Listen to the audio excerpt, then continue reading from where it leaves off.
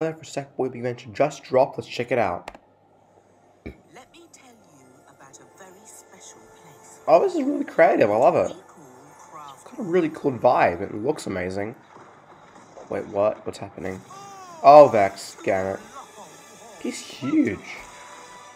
Evil has awoken. Run!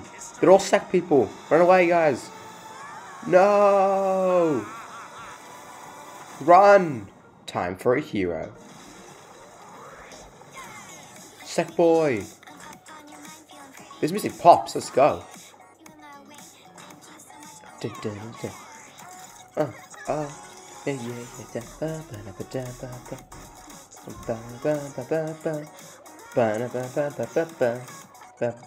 all those costumes, god damn it. Defy the odds. What the heck is that? Beat him. Oh, it's Vex. Yeah, get out of there. Oh, let's go. Team up. Yeah, let's do it, guys. We can take him out. Bounce. You can't touch us. Yeah. Oh, no. No. You have to get out of there. Oh, my God.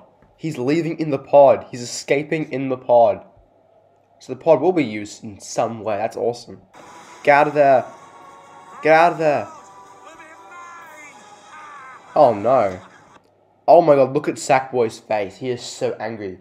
You don't really see him angry in the previous games, but look at his face. He is ready to destroy Vex. He's ready to kick his ass. Look at him. He's so angry. So, if this is an actual cutscene, I can't play the game at launch because my pre-order is late, but still subscribe. I'm making tons of content on the game until I can make a walkthrough. I'm kind of wondering how this is going to work. So, we have Sackboy, of course, that's great. But, like, the night thing, is he leaving Craftworld and getting trains into the night?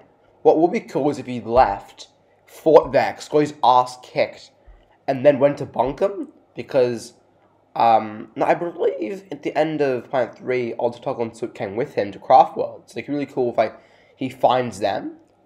They could maybe have been lost for a while, and he brings them back, and they fight him all as one. That'd be really cool.